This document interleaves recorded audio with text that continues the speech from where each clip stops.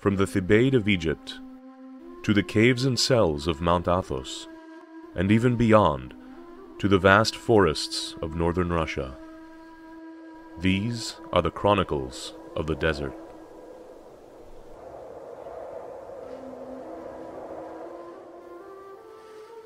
Not all deserts are barren wastelands, such as those found in Egypt.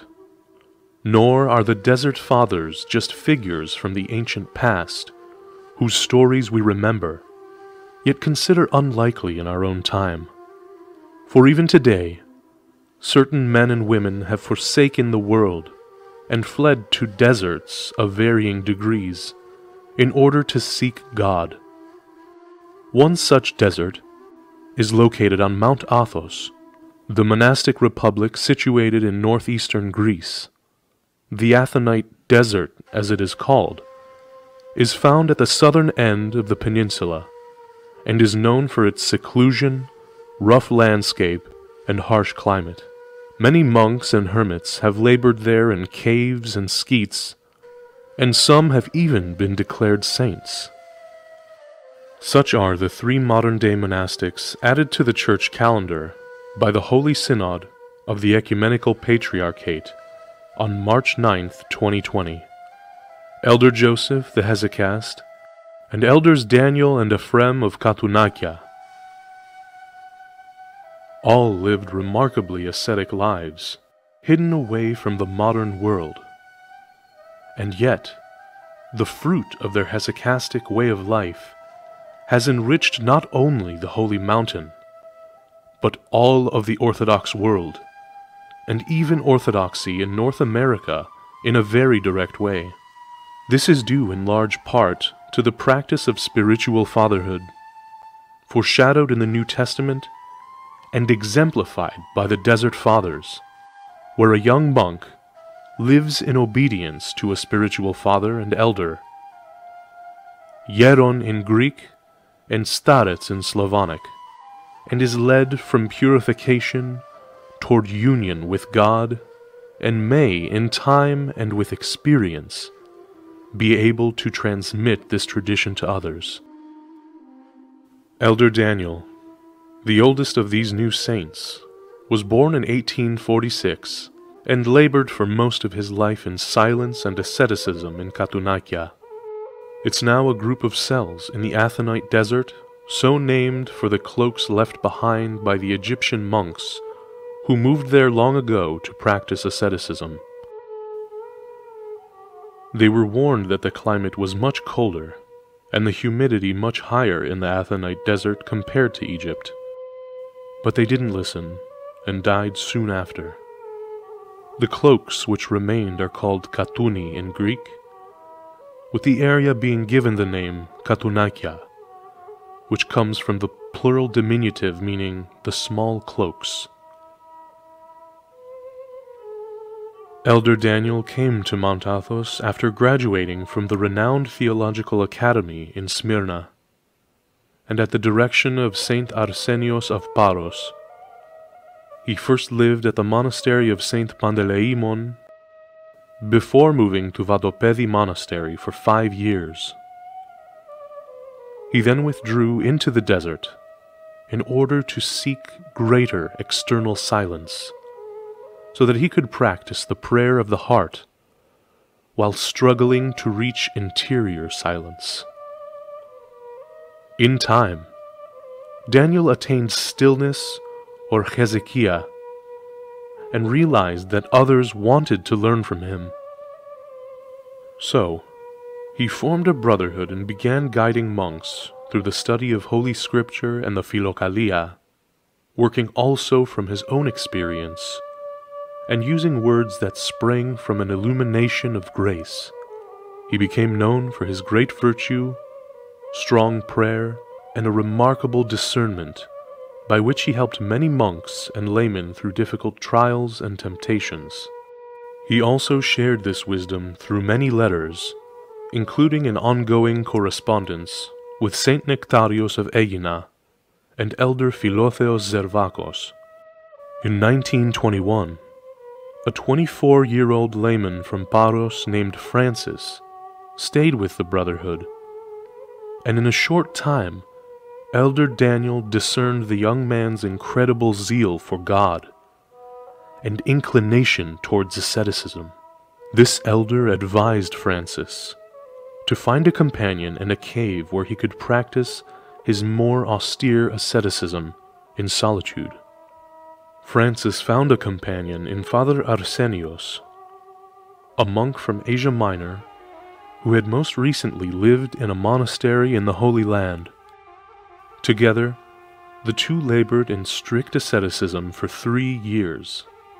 Francis, who would later be known as Elder Joseph the Hesychast, had realized in his late teens a strong desire to become a monk.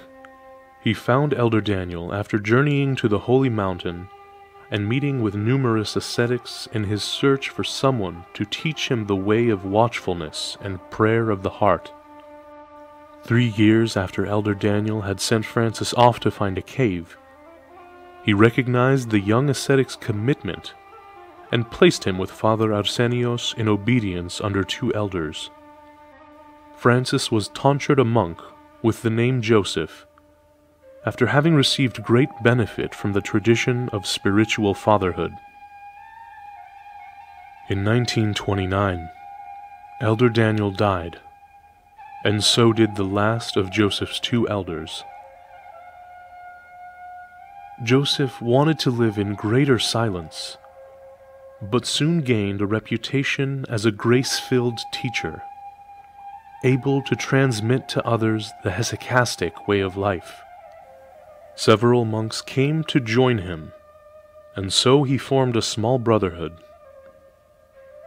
But Elder Joseph was an austere and strict ascetic, and not many could remain with him long.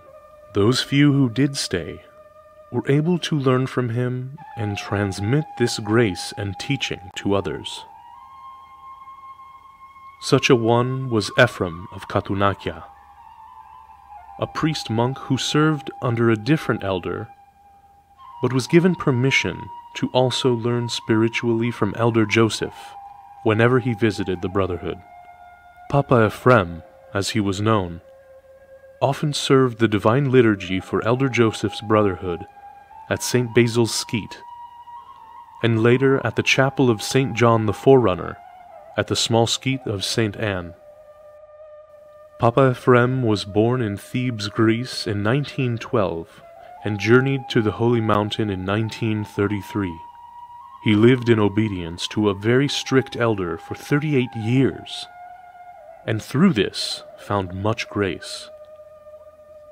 But through Elder Joseph, Papa Ephraim learned how to cultivate the prayer of the heart, how to keep watch over his thoughts and senses, and how to follow a path that leads to the purification of the heart and divine illumination.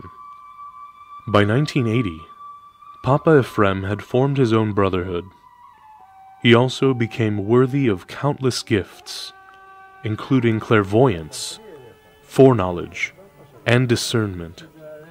But he always remembered Elder Joseph as his guide, saying, Elder Joseph was a spiritual giant and teacher of noetic prayer, taught by God. His love for our dear Panagia was unmatched. For her sake, he patiently endured everything, and it was from her that he received the great charism of the prayer of the heart. His pure heart said the prayer without ceasing, Lord Jesus Christ, have mercy on me. These 3 saints continued the tradition of spiritual fatherhood, both directly and indirectly, in a way that is reminiscent of the ancient desert fathers of the 4th century. Elder Joseph learned first from Elder Daniel and other ascetics, but also benefited from his own experience, and was even taught directly by God. He shared this grace and knowledge with his spiritual sons, which in turn led in large part to a renewal on Mount Athos after his death in 1959. Joseph of Vatopedi one of the elder's spiritual sons later commented, "The elder's immense impetus brought back to the Athonite environment the true meaning and continuation of the theology of St. Gregory Palamas." His spiritual sons, men like the aforementioned Elder Joseph of Vatopedi, Elder Charalambos of Dionysiou, and Elder Ephrem of Philotheu, went on to reinvigorate the spiritual life in numerous monasteries on Mount Athos and throughout Greece. Even the Orthodox Church in North America has a connection to Elder Joseph. In 1979, his spiritual son, Elder Ephrem of Philotheu, visited the United States and Canada and saw firsthand how the Church in North America lacked the support of Orthodox monasticism, which is traditionally the heart of Orthodox spirituality and keeper of her traditions. He gathered support from many faithful, and between 1989 and 2004, established 17 Athonite-style monasteries in North America, all of which remain active today and can trace their heritage back to Elder Joseph.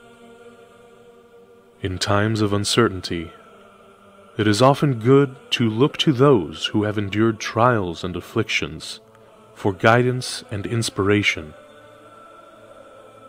In the Orthodox Church, we turn to the lives of the saints, men and women like these 3 new saints who lived God-pleasing lives and were sanctified by His grace. They offer us stories about the unrelenting search and love for Christ, from which we can draw lessons on how to live the life of a Christian.